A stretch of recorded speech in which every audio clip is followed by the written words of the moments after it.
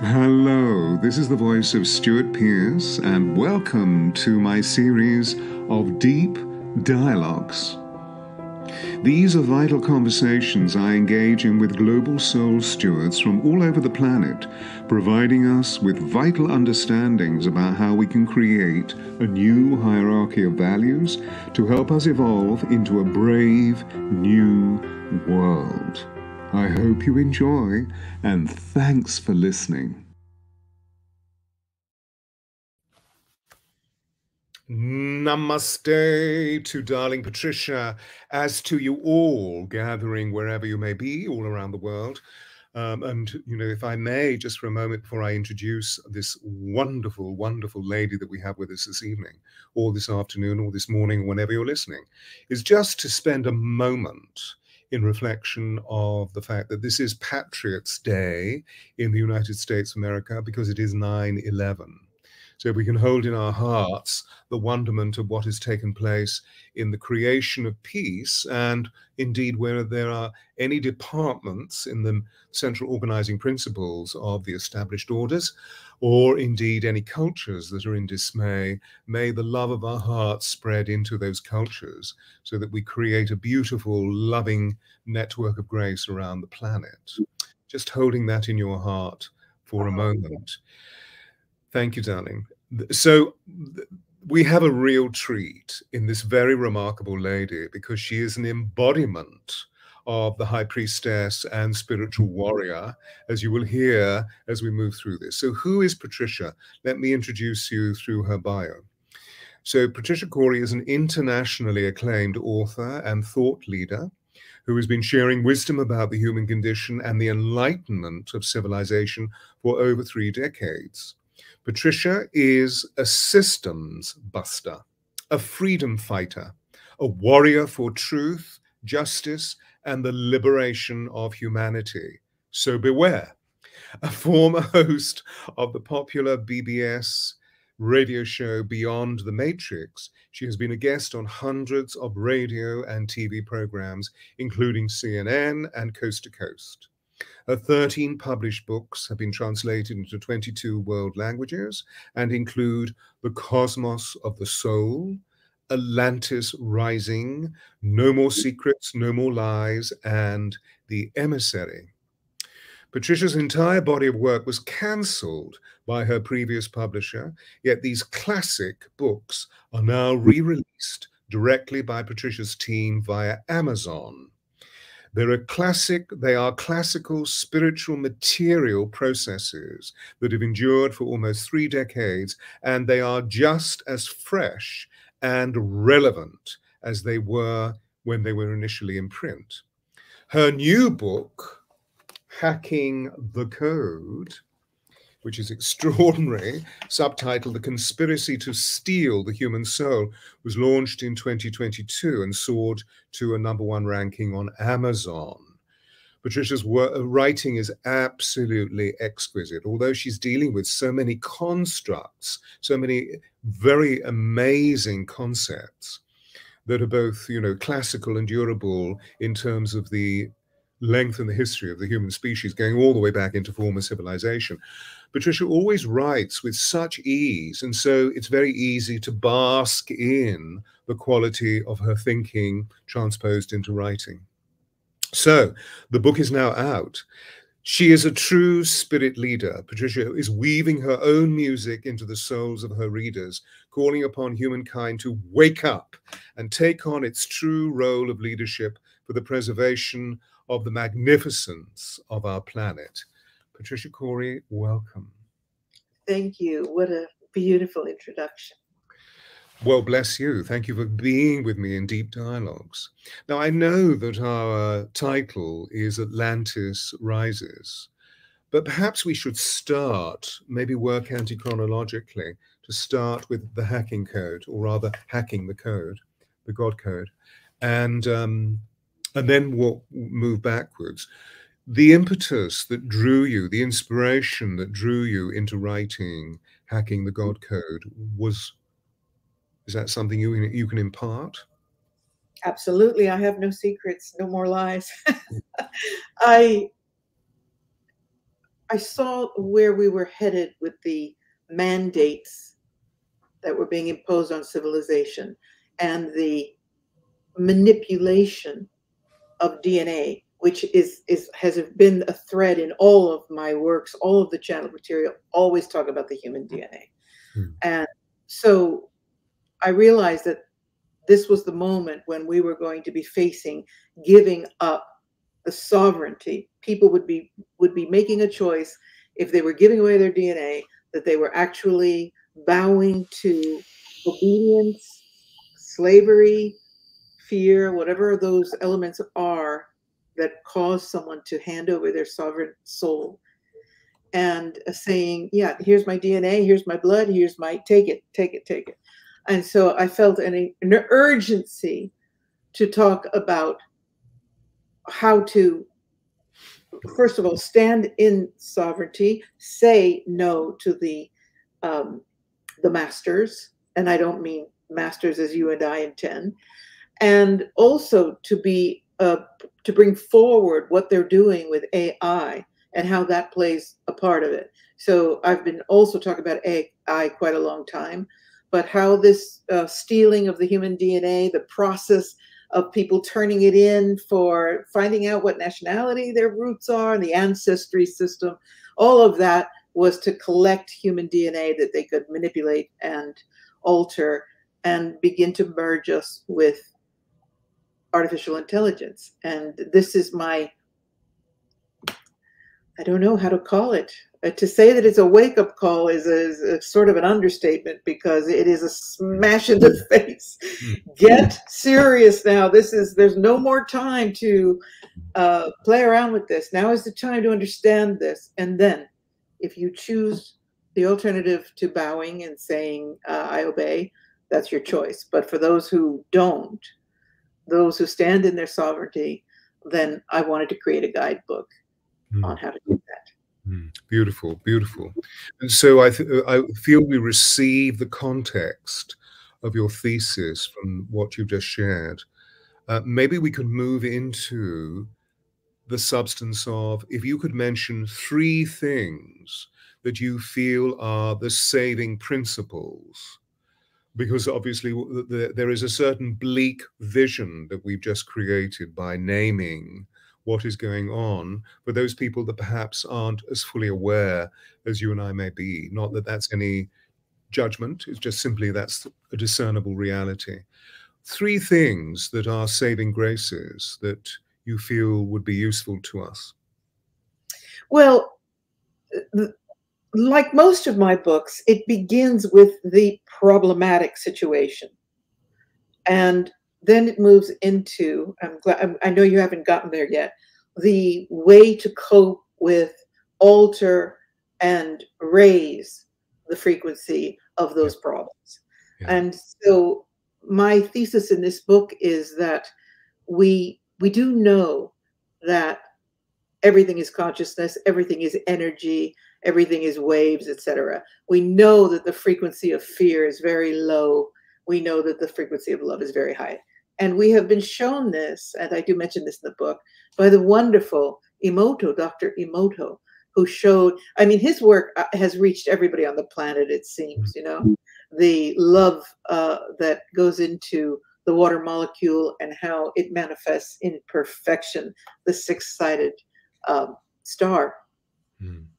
And how when it sent fear and hate and all, and he used to say, I couldn't bear sending that low vibration into the water, but I had to do it. It was an experiment. And how it would collapse and decay and etc. And so using that principle, my point is that we, first of all, we can repair any damage that is done to us. I truly believe that. And even though we know that in, gotta be careful what I say here, that in some of the new medicine, there are systems that are synthetic in nature that are changing and altering the DNA, and the purveyors of such medicines are admitting it now. Originally they didn't admit it, but now they're admitting it. Of course it is. It's a messenger that's sending a new message into the human DNA. So, my message is don't take such medicines.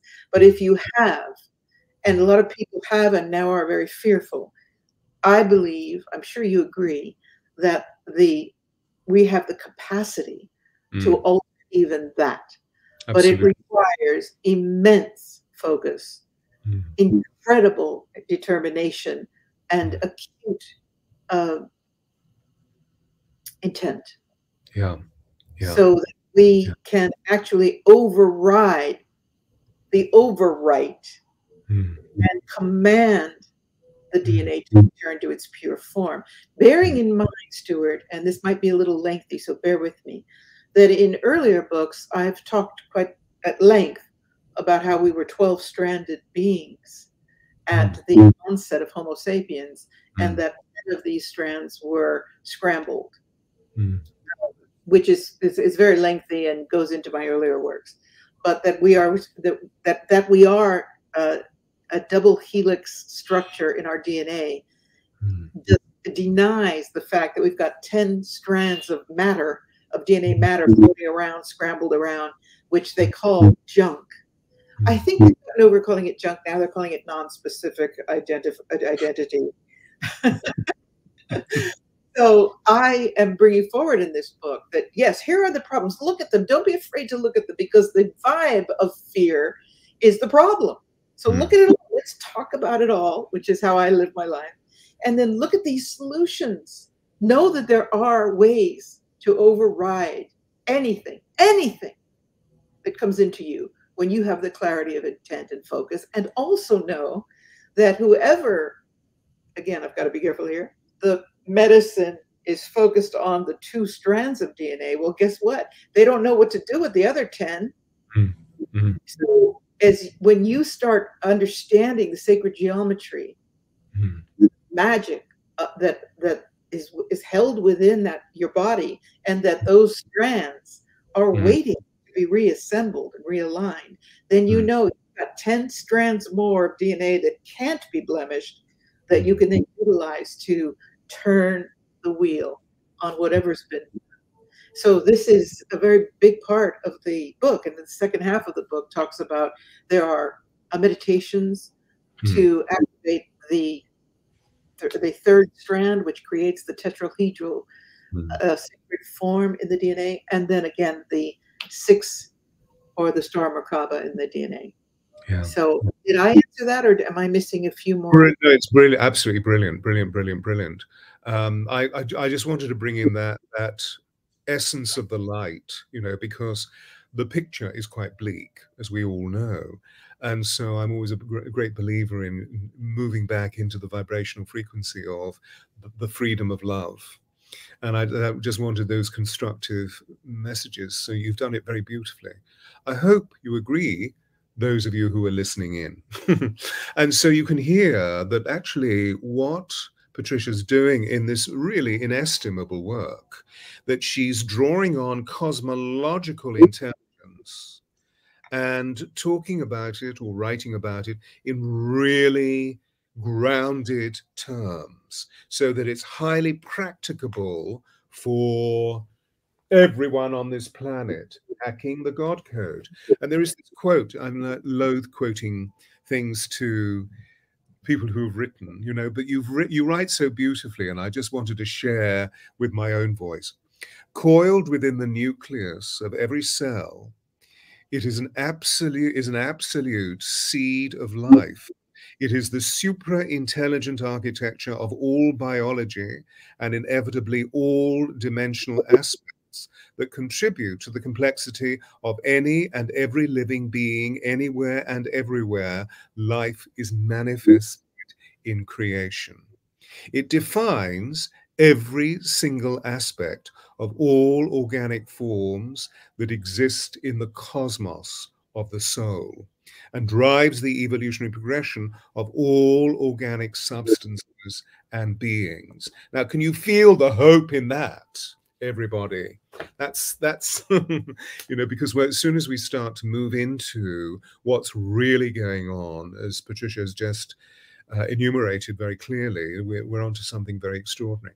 Now, you and I know that although this is happening uniquely in this time, that this is actually an echo from previous times, which you've already addressed very beautifully.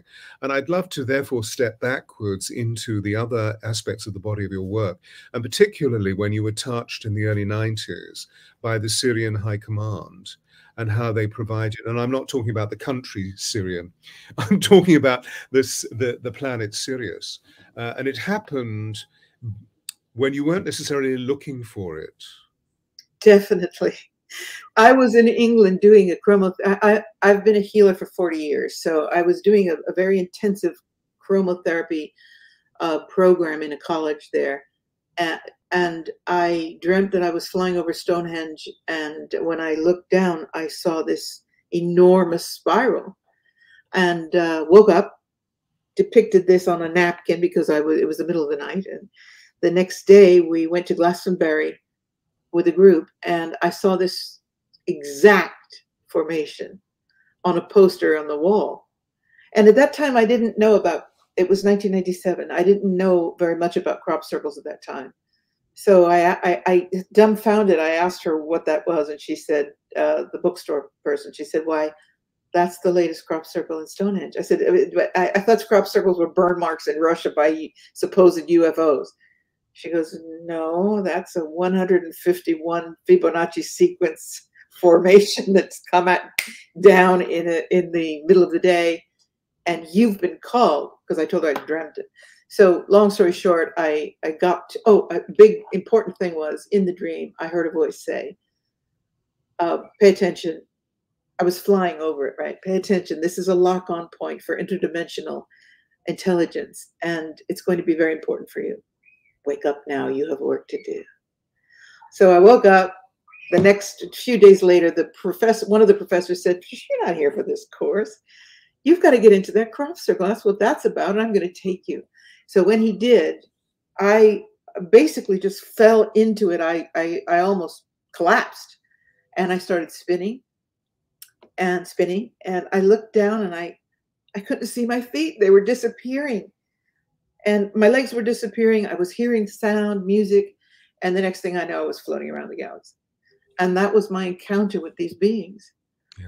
And so I know that I was being attuned in that process because I was in a galaxy very, very far away. And as soon as I got back to Rome, a few days later, I started channeling, immediately started channeling the books. And I have to say, Stuart, I don't know about you, but I really didn't want to use my psychic gifts as a medium, as a channel. It didn't appeal to me. I didn't like the idea of mediumship, but it just kept coming and coming and coming and coming. And I understood the vibration of it was of the highest intention, which I think anyone who reads The Cosmos of Soul knows. And so I said, okay, I'm in service. Yes. And that was 1997. And here I am still today. There are so many parallels between your experience and my experience. And in fact, afterwards, I'm going to send you a photograph of a crop circle to the south of the Tor, Glastonbury Tor, which is the crop circle that appeared overnight on August the 16th, 1987, when I was in the small town with a friend who just opened a crystal store, who said to me, you're really good at these fast readings. Why don't you come? We'll have fun. It's an event called the Harmonic Convergence. I was completely ignorant. Wow. Okay. You were in Harmonic Convergence? You were in Glastonbury? So I actually went. Oh, wonderful. And, was reading during the morning. Of course, that small town had the world and his wife there, And I was reading all morning and felt exhausted. So I climbed the Tor to meditate. And that's when I met the angels of Atlantis. The 12 angels of Atlantis came to me, who I've been there, the emissary or propagating their work ever since. However, the following morning, as I was driving away from Glastonbury, I was driving on a southerly road, and a crop circle had just occurred. So I took a photograph of it. Of course, I had to use it in the first oracle that I created for the Angels of Atlantis. So I'm with you completely. There's such relativity about the awakening principles that have been there for you.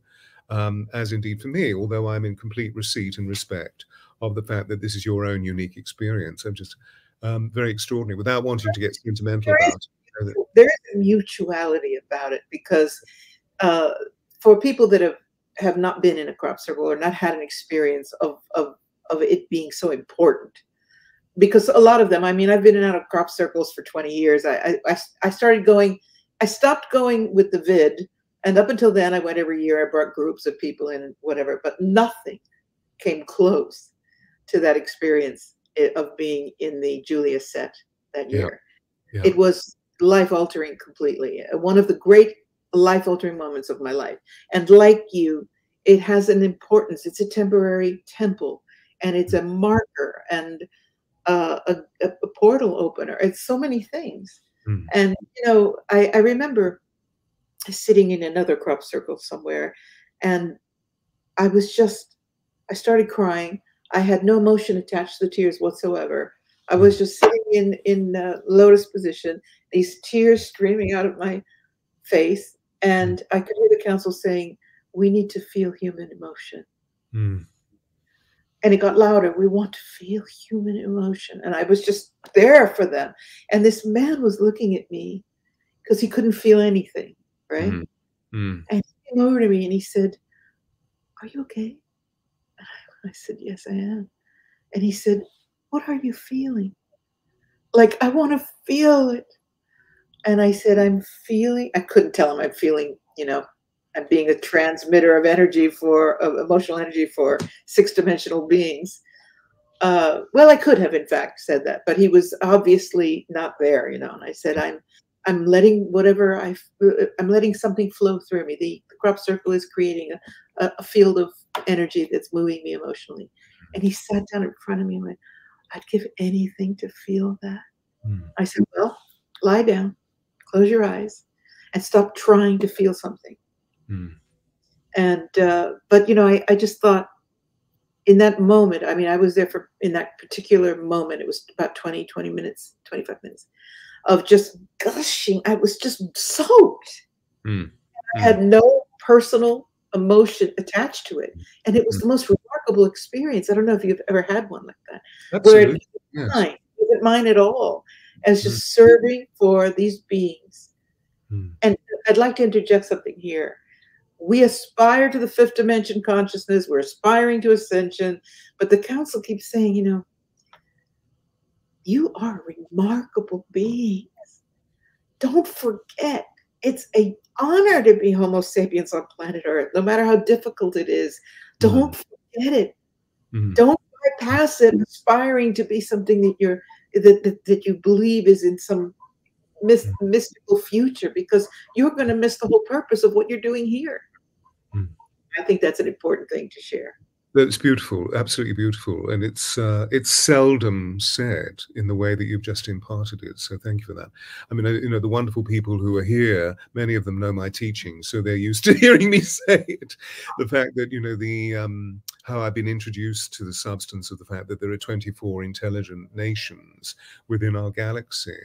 But of course, we're the only beings within body, and the other beings with this advanced spiritual technology, advanced light technology, look on us with awe and say, "How did you do that? It's so extraordinary."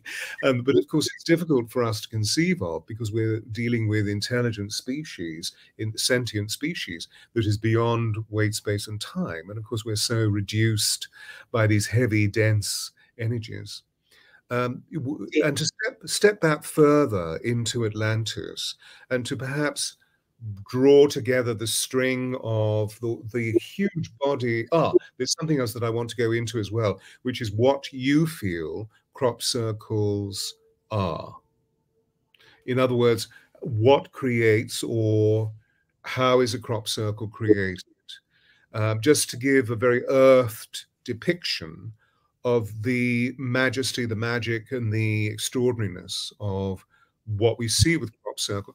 And particularly, if I may, just to extrapolate on where you were to receive the body of the information that you've just shared with us, the beginning of what you've just shared with us, meaning in Somersetshire, and how sorry, Wiltshire, and how powerful that is in terms of the energy between Avebury and Stonehenge, where Okay. most, you know, I really love the idea or the fact that you are grounded and want to have that information brought in a grounded way. So I love to walk between the science and the mystical all the time. yeah, And that is really very helpful in reaching a lot of different kinds of people. So first of all, we know for sure, studies have been made that crop circles, about 80% or 90% of them come in a specific region of England that is has a very high watershed. So the earthen ground where they come in, there's a lot of water. It's about 90% of the crop circles are within this space. And it's also primarily within the triangulation, which is Avebury, Glastonbury, and Stonehenge. Okay, sacred, sacred land, not to mention the ley lines, of course. And my understanding and what the council has confirmed with me is that it's really very simple. Consciousness from higher dimensions determine that the best way to communicate intelligence to any other species is mathematics, ratio, proportion, design, art, creation.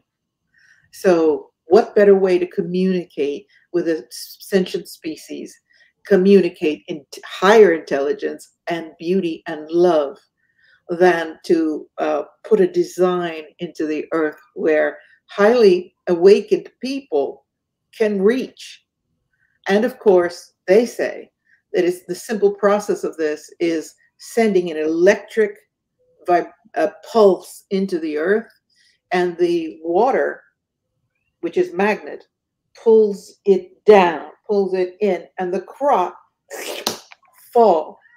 Not because of some, I don't believe it's got anything to do with light beings and orbs floating around. I think that's a con. I think that it's just splayed because the force of the water magnetism receiving that electric frequency just pulls it right down. Mm.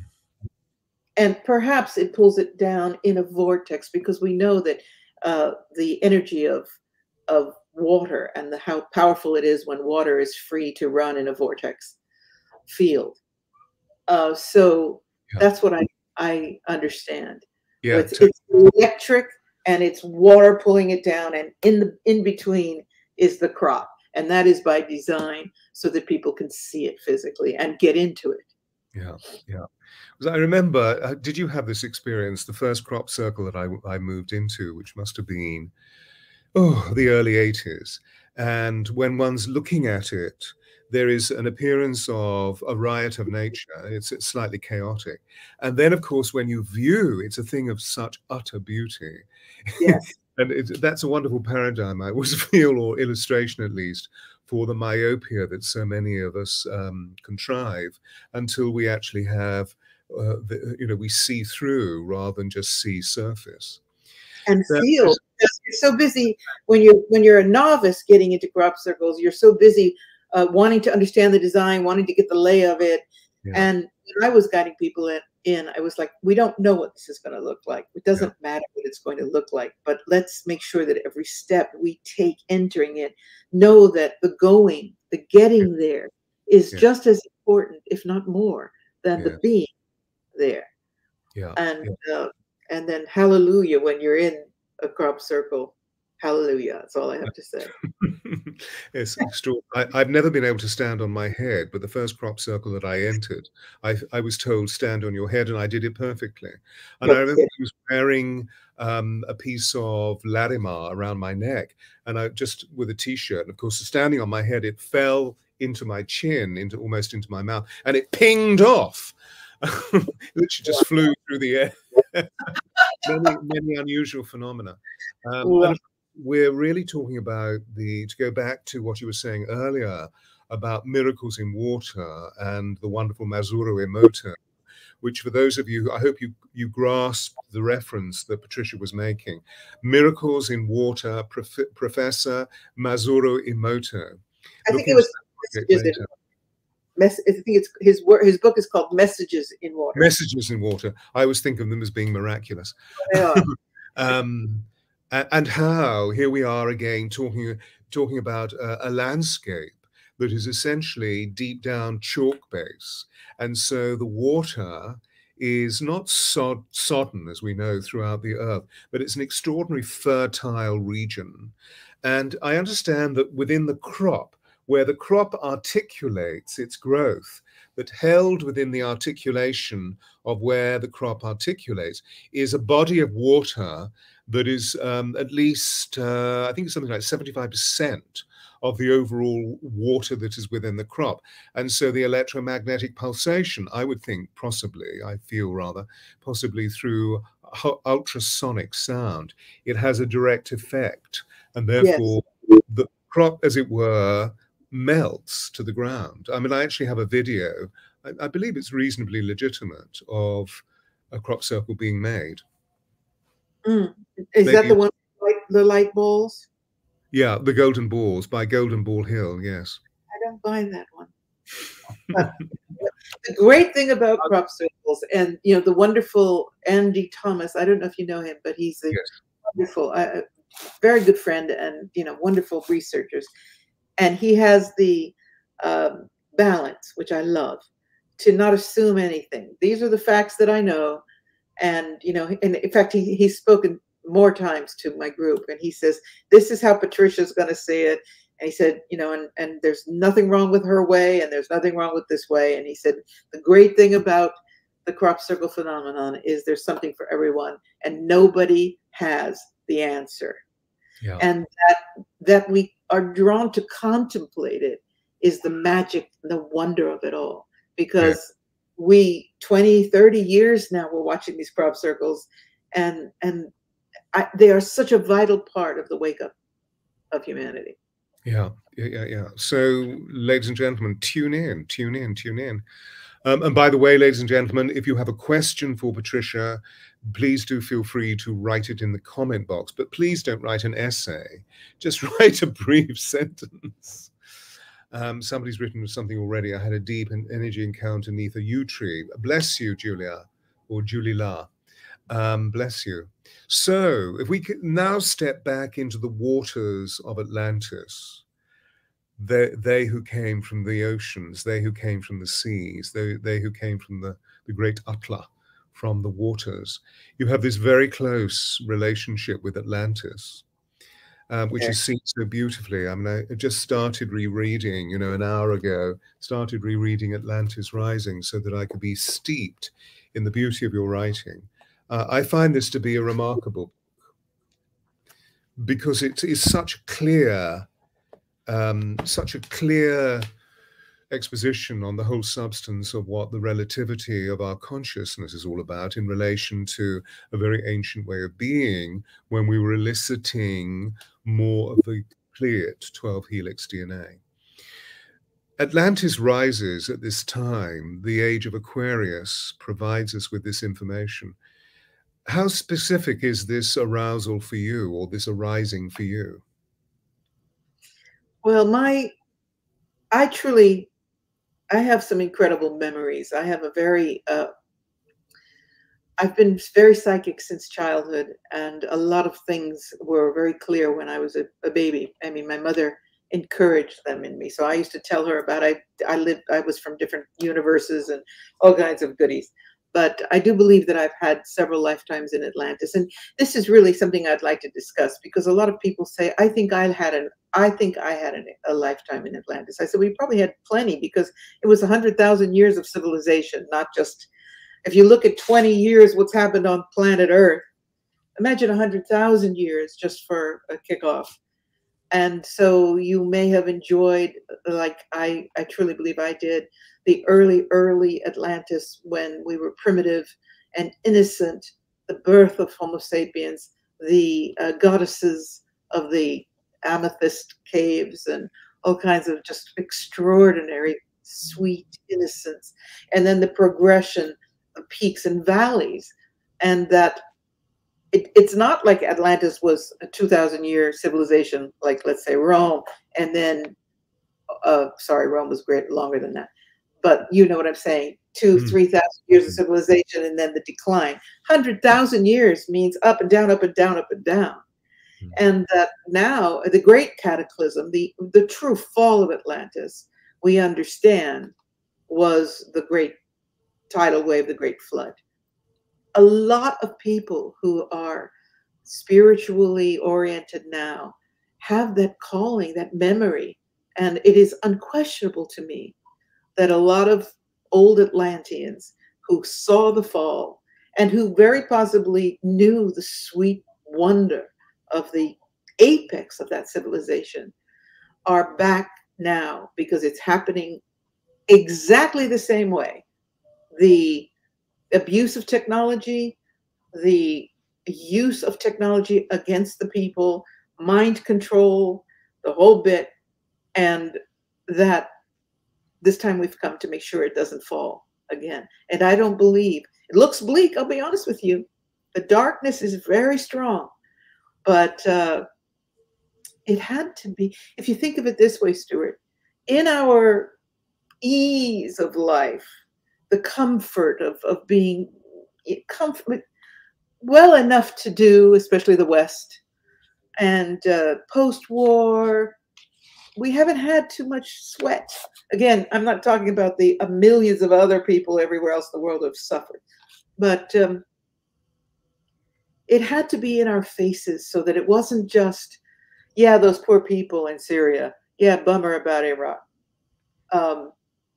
It had to be in our faces so powerfully that we had to shift this thing.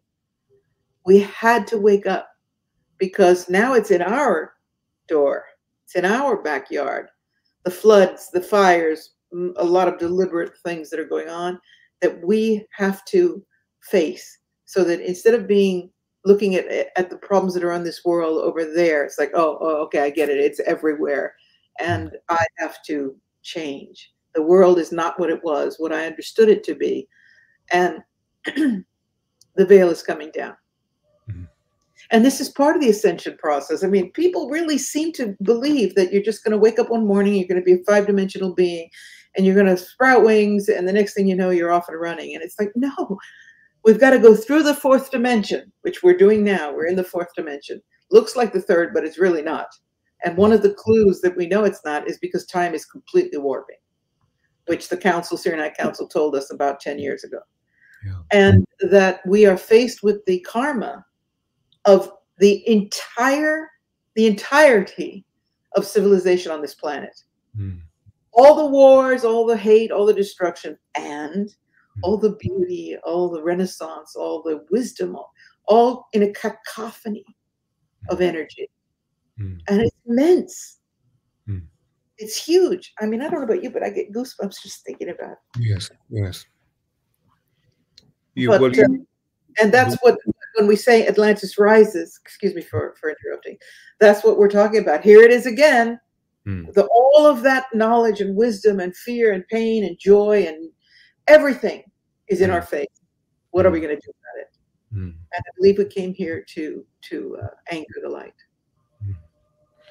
Of course, one of the great redeeming features of Homo sapien is the ability to think, and to think with open consciousness, to be within the mental body, within the air element, and to think. But of course, we know that at the same time what's happened is another vast conspiracy since the beginning of the Age of Enlightenment, where the concentration moved away from the corpus of the anima mundi into just developing the intellect alone.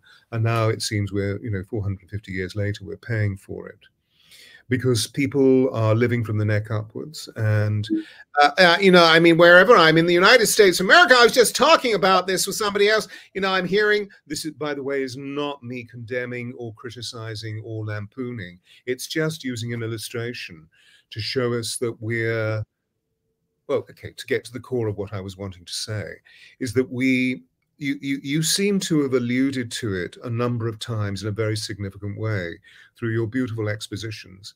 of that feeling is the language of the soul, and that we need to come back into our hearts and come back into our solar plexus, to come back into our wombs, so to speak, and to recognize that there is something very extraordinary about the vulnerability and the fragility of the human state.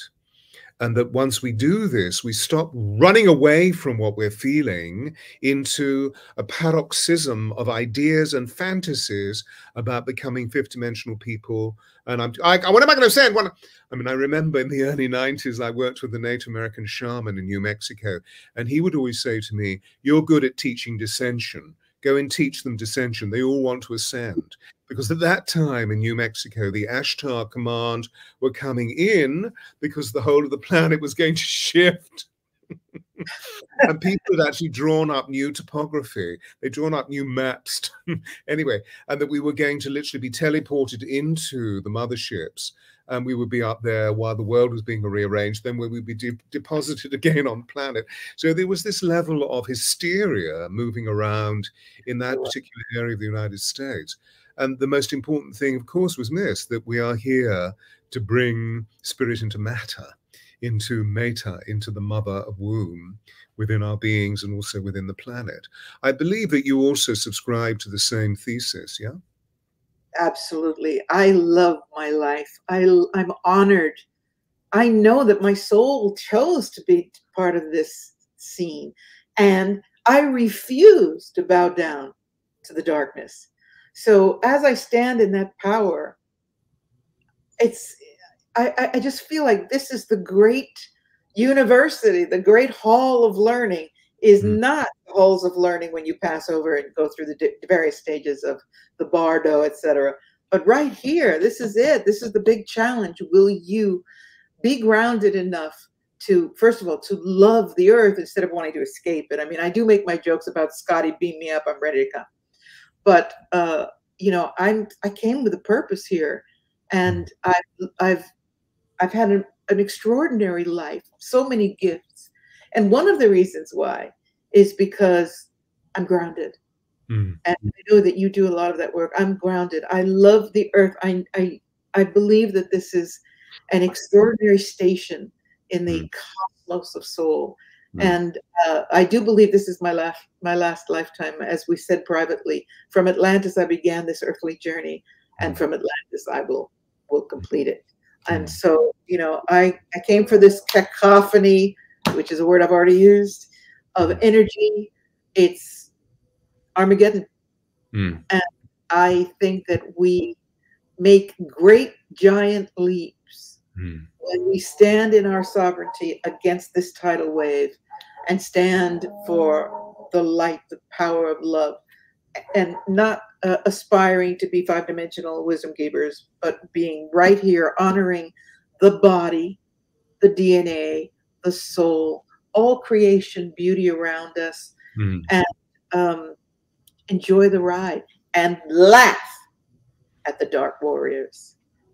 Because, you know, I use a lot of humor. I know you do too, Stuart. And humor, it just like Dr. Emoto showed us, humor just nourishes the cells. They just go berserk when we laugh.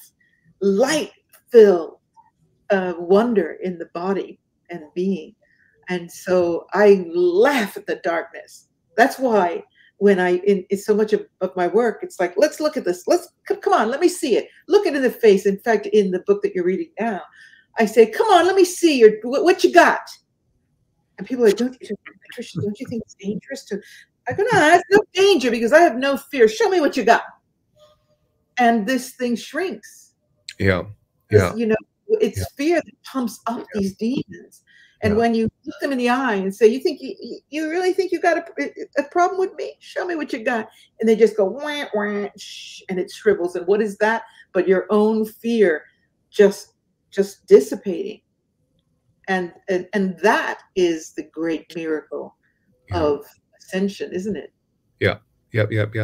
And of course, we see it, you know, as you speak it, we think of all the varying icons that we have on our planet.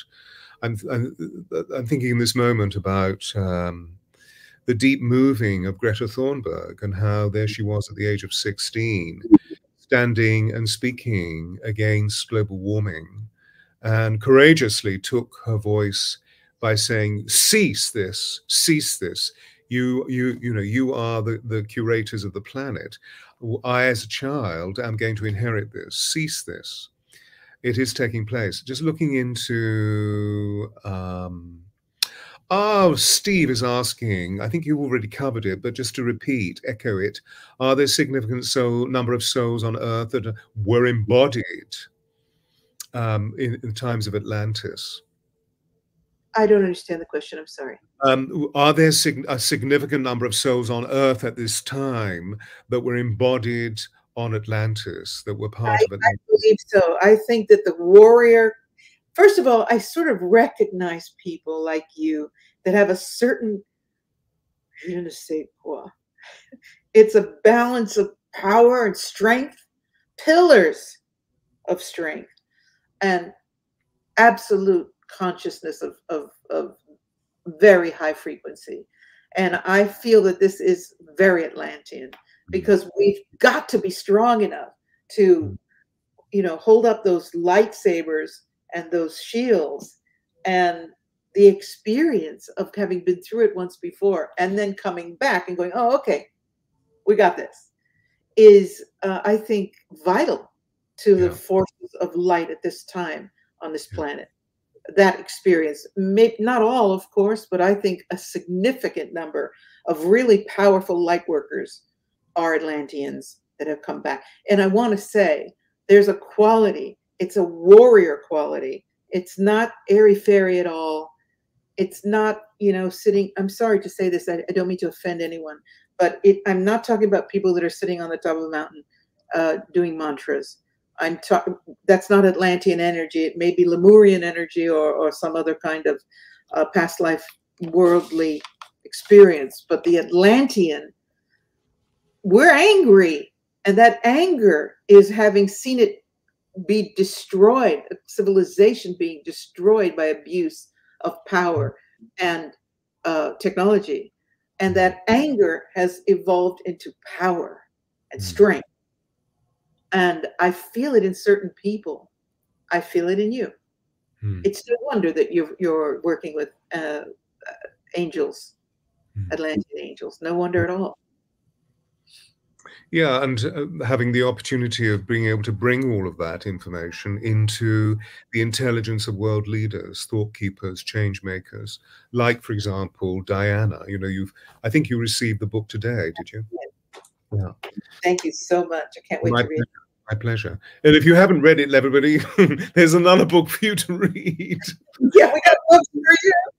This balance, as you were just suggesting, this balance between the yin and the yang. So this intense level of sensory vulnerability, but at the same time, the ability, which of course is those high points of attunement that moves us into the sacred, that moves us into feeling as the language of the soul, that moves us into our curatorship of those that beautiful essence, which is really the initiation of our priesthood, isn't it? But at the same time, the notion of the warrior.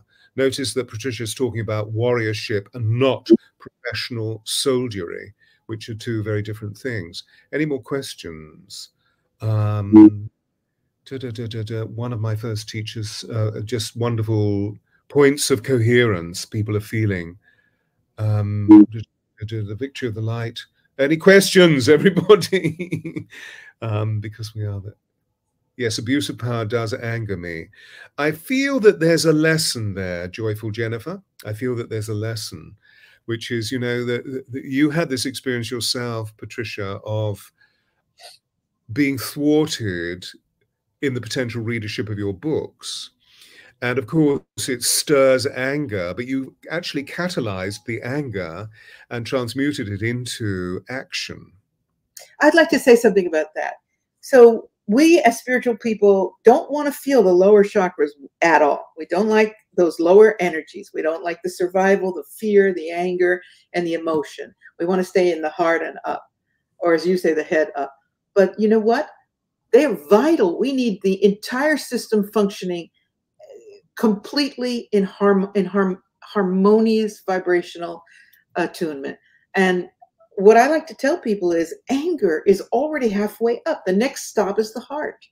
Yeah. So when you feel anger about injustice, swallowing it back down and saying, no, I only want to be in light and love. For me personally, I don't know about other people, but for me, I want to feel that anger. It empowers me. I don't hold on to it, but it runs that chakra, that vortex. Pow, pow, pow. I rise to the occasion. I'm rowdy and I like it. And I also don't surrender. I refuse to surrender to any dogma, any authority, any, even today, people are doing things like on Facebook, I'll say something and they'll say, are you sure you want to use that word? That I said something like, here it is. I said, I make a killer ice cream. Do you really want to use that word? You could use a different word, like a delicious. No, I use that word. That word is my choice of language. I am empowered to express myself as I so determine. And if it makes you uncomfortable, you need to get off of my Facebook page, because I'm alive, I'm vital, I'm fiery. And that's energy. And I think we need to own it and love it and use it. And like you said, in the case when the publisher decided to yank my books, I was shocked. It was like a gut punch in the vortex. And I sat with it a couple of days and I went, okay, take them down, baby. And it gave me the strength to say, I can do this.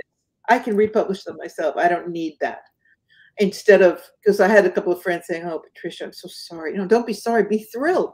This is an empowerment technique for me. Be thrilled for me. Now I'm in complete charge of my work. And so I want people to know that. Don't be afraid to feel anger or anything. Feel it, understand it, know it. You've got this incredible emotion system, energy system that, think back to Seth, Jane Roberts, when Seth said, I know you want to be on my side, but oh, what I would give to make love one more time to a beautiful woman, or to drink a glass of Chianti, or to eat a delicious steak. I just love that. It's like, own this body, what a gift, and feel it all, honor it all. And of course, the healthy mind moves it up, because if you stay in the anger, then you've got a problem.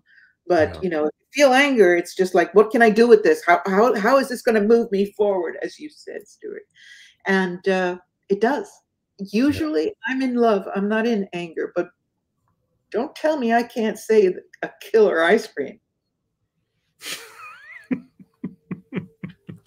Because there's this wonderful moment. I feel it as you speak, because as you speak it, you are authentic in the embodiment of the feeling. So there is the expression.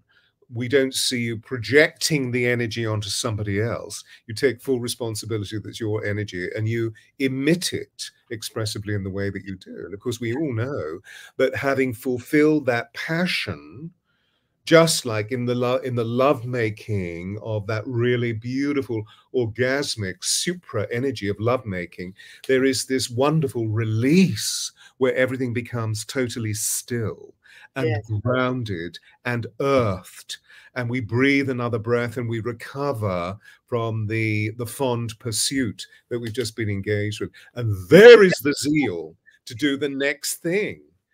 I was saying, it's been a while and I'm trying to recall. But yes, it's true. It's passion, isn't it? I mean, one thing that if I can describe about my life is I am filled with passion. I love cooking. I love photography. Now I'm painting. I love painting. I have passion for life. Yeah. And when someone wants to convert that passion into some placid form of acceptability, I rebel. Yeah. Yeah. And, I ask said people, feel something. It doesn't have to conform. And this is what the powers that want to be on this planet are using against us. You can't say that. You can't feel that. That's dangerous. That hurts somebody's feelings, until we're reduced to the point where we're afraid to say anything or feel anything, because somebody's going to be offended, or we're going to be breaking some golden rule about what's racist or not racist. And this is all a technique to strip us of our humanity. Well said. Here, here, here, here.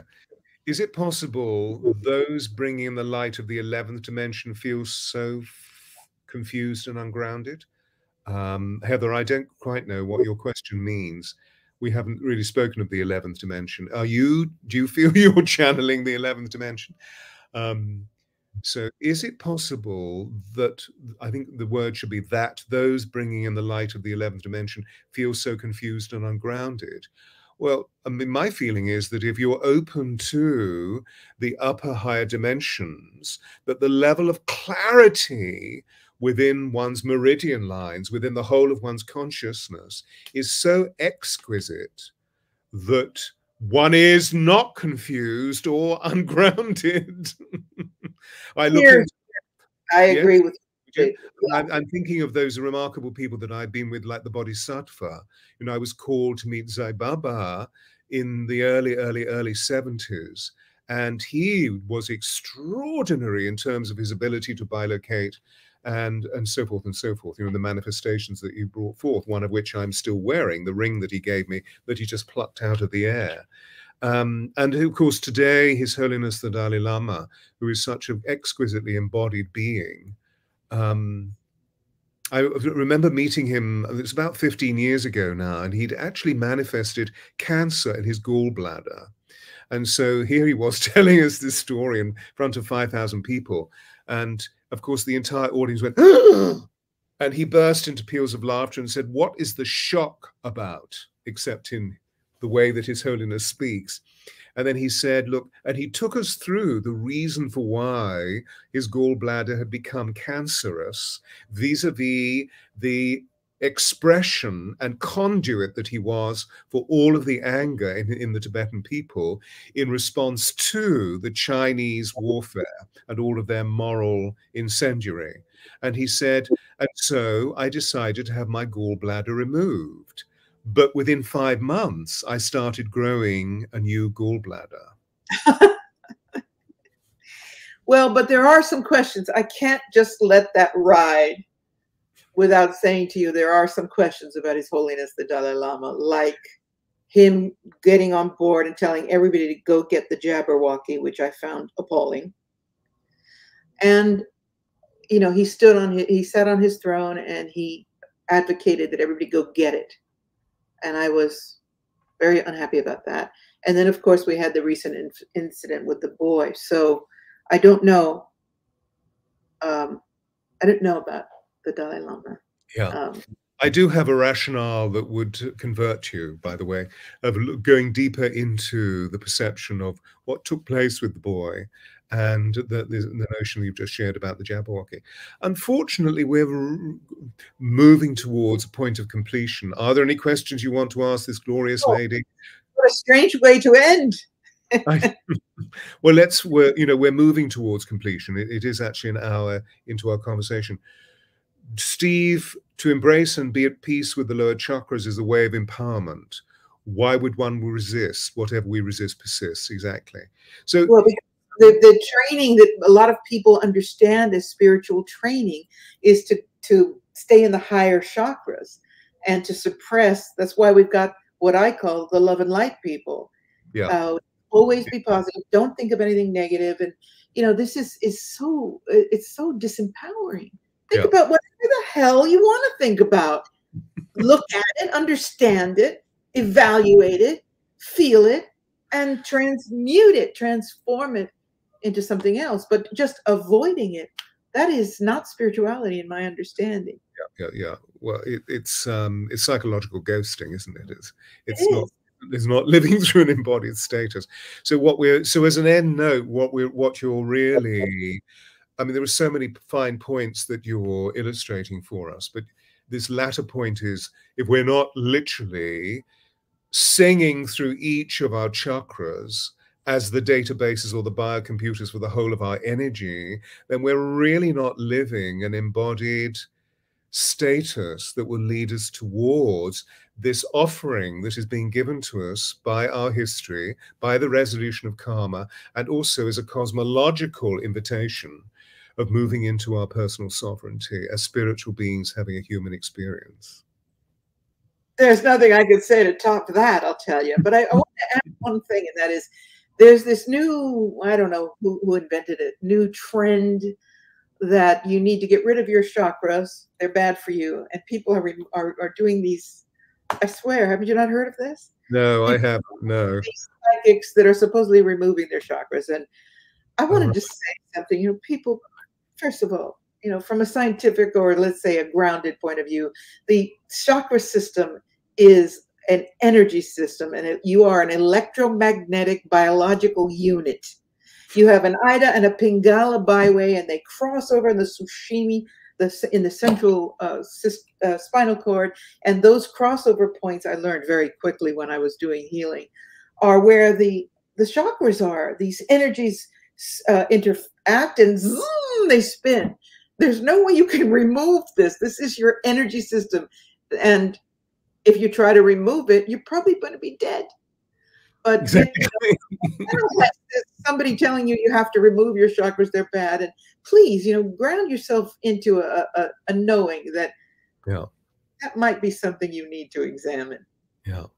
So when we will have to finish, unfortunately, but as you go in this moment deep into your heart, the vision or the prayer of the way that you will bring about a new, brave new world, what is the impulse that arises from your heart? To impart to as many people as I can that they must not don't want to say must, not to bow down to fear. Fear is the vehicle. Fear is the frequency that is altering people's reality. And in doing that, altering societal, civilizational reality. So the machine that wants to keep us terrified is keeping that frequency in a primary position or primary level in billions of people, and that we must, first of all, laugh. They don't like us to laugh, they really don't. Everything's so serious and so dire on purpose. Laugh. Just remember, and this is probably what you're waiting for me to hear. First of all, you're only in this tube for a short time. You are an immortal being.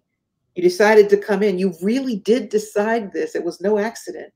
You're in this tight tube called physical reality for 70, 80, 90 years. And then out you go again back into this brilliance of eternal life, taking with you the pages of your experience here. Make it beautiful. Laugh. Enjoy it. And everybody, many people, not everybody, but many people are saying, we love you, Patricia. So I feel you've communicated the core intelligence and the passion of your being. And so from the depths of my being, from the very core of my soul, I say thank you, thank you, thank you, Patricia. And please come back on for the next installment. I love it. I really resonate with you, and you're just the most delightful person. Beautiful, beautiful soul. Oh, by the way, we're matching in our color schemes. I know, black and white. So, ladies and gentlemen, I'm sure you will agree and thank this wonderful woman as the embodied priestess that she is. I hope you're feeling very, very different having listened to this dialogue, this deep dialogue. Please don't forget that the season begins with Patricia. And so there are now another 11 wonderful ladies that I will be meeting at this time every Monday evening for the next 2.5 or nearly 3 months. Next week, we have the great Sheila Gillette, or Gillet. Sheila, as you know, has been on before. She's my soul sister from Atlantis. I don't know if you know, Patricia, I don't know if you know Sheila. No, she is an extraordinary medium, a really, really extraordinary medium, who, for example, Esther Hicks, when she began to wake up, went to for direction. And so Sheila was actually able to say, no, you're not going mad. What you're doing is enlivening yourself to being a channel, and you once were 2,500 years ago in the Oracle at Delphi.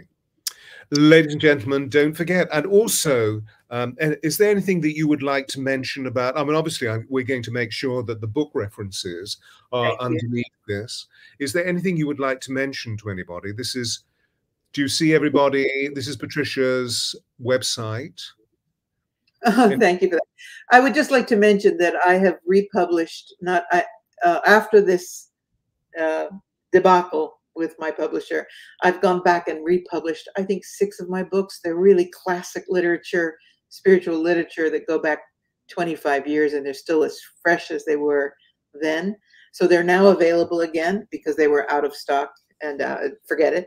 And of course, the new book is out too. So have a look. They're available on all the online sites. And thank you for your love. So, ladies and gentlemen, you've received it. And also on a personal level, for the community that follows the Angels of Atlantis. On September the 23rd and 24th, do not forget the weekend workshop to mark the autumn equinox. We're going to become ecological warriors, but Good. it's called the magic of the fairy kingdom, because the fairies are wanting us to become activated. And we're going to have some very unique footage from Glastonbury, Avebury, Merlin's Mound, Silbury, and also a secret location in London that is going to make everybody gasp. So I'll be checking that out. go to theangelsofatlantis.com/events and you'll see the magic of the fairy kingdom. Bless you, everybody.